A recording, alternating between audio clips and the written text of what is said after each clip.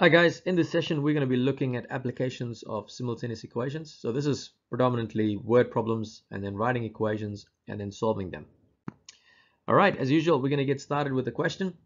So in this question we have two integers have a sum of 16. One of the integers is 4 more than the other. What are the two integers? So when we're saying two integers, I'm just going to write down the first thing. Let x and y be the two integers. All right. So the very first thing that it tells me is that these two integers have a sum of 16. So I can write my first equation. So whatever x is plus y, and the sum of that is going to be 16. All right. That's my first equation. My second equation is, it says one of the integers is 4 more than the other. So you could write it up like x plus 4 equals y. So you could write it up like that. Or you could write it as x minus y equals 4 as well. All right. So it really doesn't matter which way you write it, because it should still work out. The equations will still work out. All right. So let's say I'm going to go with x plus 4 equals y. If I was to rearrange this, or let's see, what can we do here? Can we do elimination, substitution? You know, there's a lot we can do, because this question is pretty basic in terms of the coefficients. So what I could do is I'm probably going to use substitution here, guys, because I already have y is equal to x plus 4. So I'm going to do this. X plus y equals 16. So because y is equal to x plus 4, I can put that as y equals to x plus 4, and that's 16. All right, which means x, can you see how I got y equals x plus 4? Because y, that's from the green area that I had written. So now combining the like terms, I've got 2x plus 4 equals 16. Okay, and then 2x is equal to 16 minus 4. So 2x is equal to 12. X is equal to 12 divided by 2. Therefore, x is equal to 6. And to figure out y, because from here I said y is equal to x plus 4.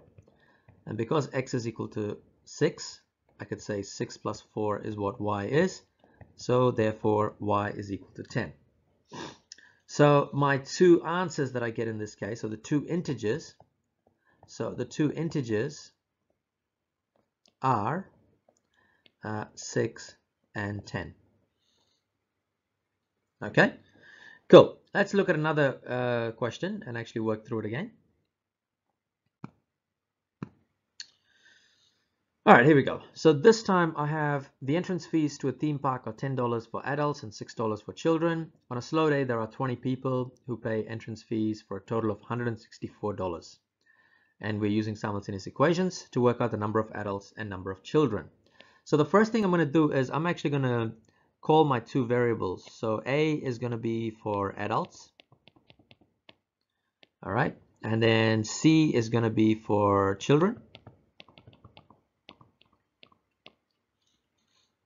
And that's my first thing. So first off, just to have a look at what these guys have done, my first equation is look at the money itself. So I've got $10 for adults, $6 for children, and the total money they made was $164.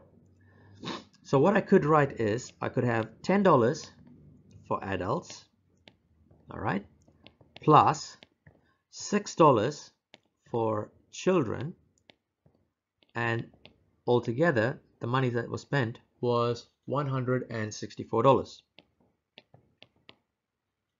All right, that's my first equation. My second equation is having a look at the actual number of people that came.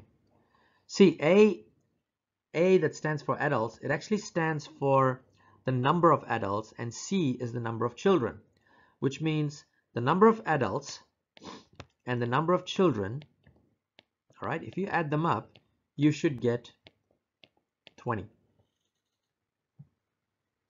And now I have my two equations. I've got 10a plus 6c equals 164 and a plus c equals 20. So from here, guys, you could either choose to do elimination, where by adjusting the coefficients. So you could potentially multiply the bottom equation by 10 or 6 and then subtract it. Or as I'm looking at this and going, well, actually, you know what? I'll do elimination. All right, let's do elimination. I'm going to multiply the second equation. I'm going to multiply the second equation by 6 because I'm going to eliminate the children. That didn't sound right. But I'm just going to eliminate C. Okay, that's much better. All right, so that means I'm going to write my first equation, which is still 10a plus 6c equals 164.